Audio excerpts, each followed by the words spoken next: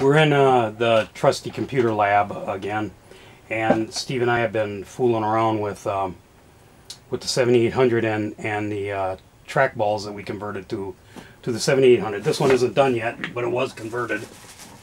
And you know, I blatantly put this in here as product placement. There's what they look like when they're done. Of course, it's in a plastic bag for protection. So this is now 7800 compatible, and both fire buttons work independently of each other, and it's in Trak-Ball mode. And we've been fooling around with it in Trak-Ball mode, and yeah, sometimes you can actually get Choplifter to work a little bit. We haven't tried any of the other games.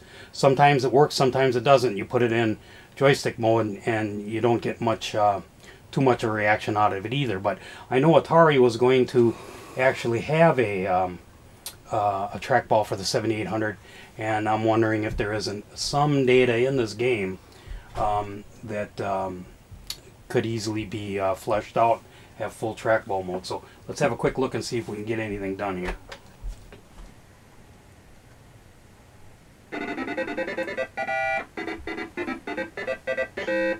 Okay, so we want it to go up. So sometimes it goes up and sometimes it don't. There we go. But to get up, and of course you can see it does that. Whoa!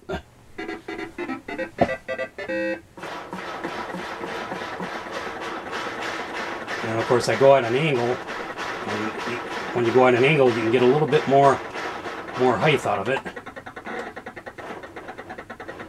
See, there is some control here, but I'm about to be nailed again.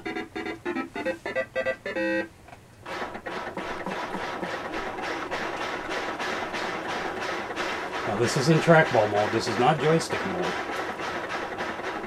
There we go. Oop, oop, oop. Don't want to go down, because these guys are bad, they'll get me. But anyways, we did do better on other games, but of course this is on film now. There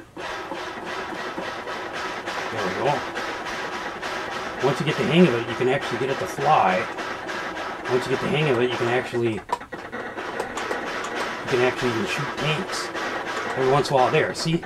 But once you go down, it's hard to get back up again. And then you become the target.